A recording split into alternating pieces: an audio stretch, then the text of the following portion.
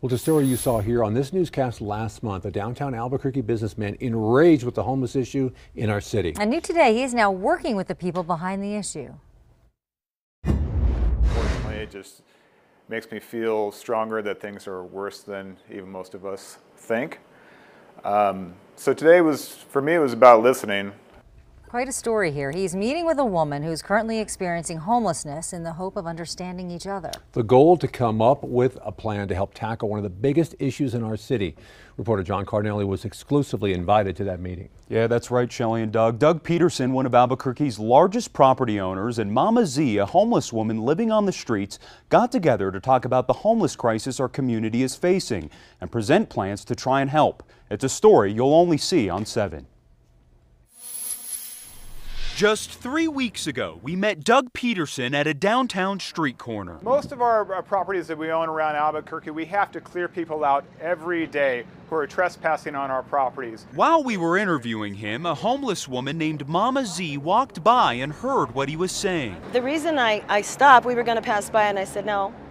I said, that's a businessman, and it's probably political, so I should listen in. The two connected in front of us and exchanged information. I believe in synchronistic moments, and I believe that God, the universe, the Great Spirit, Yahweh, whatever people call him, because that was not a chance meeting that you and I should meet. I shouldn't even have been in Albuquerque, but things happen. This afternoon, the connection formed off of pure chance reunited. One question I have that you have experience with is, our shelters, I hear, are not occupied, not fully occupied, and I hear a lot that the people who do go there say that they are dirty and they are not safe. True. And that a lot of folks on the street are resistant to go there for some of those reasons. Yeah. What's your experience with that? I've been to all the shelters here. The staff, you know, I don't know how much I want to say, but it is not a pleasant experience. Z and Peterson sat for an hour to have open conversation about our city's homeless crisis. Z presented Peterson with what she believes the homeless need here in Albuquerque. So you've got the A-listers. These are artists, buskers, people that have jobs, people that get Social Security.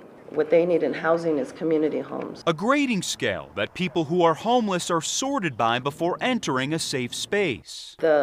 What I'm proposing is a downtown site where we can service between 40 and 50 people immediately or within a good time frame. She says downtown is ideal so people don't feel far removed from society. The reason we want to live downtown is the same reason that you do. It's a lot of fun. Z envisions the space as a supportive collective. You need to get your Social Security. There's people that have already gone through that, you know. Nobody's alone in that. We help them set goals. We work with sanitation, housing, and fun. It's going to be art and music. Both Z and Peterson have shared common frustration. They say the city has not listened to their suggestions. Z says the city council has tried to shut her down when she shows up. We all went, and they tried not to even let me speak. She was grateful Peterson listened to her ideas, and Peterson learned what those on the streets of Albuquerque are going through. You know, I don't have any more solutions than I did when I walked in here, but I know more now, so I'm going to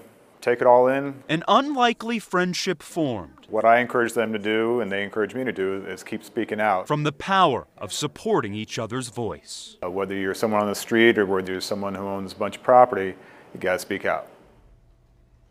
And we reached out to the city today about the meeting the two had. In a statement they said, Mama Z has previously met with FCS leadership in the mayor's office on several occasions to share her lived experience, something FCS values in our work. The city values her proposed ideas, and she always has an open invitation to collaborate. I'm John Cardinelli reporting KOAT Action 7 News. Mama Z also told us she is willing to work with the city if they truly want to work with her.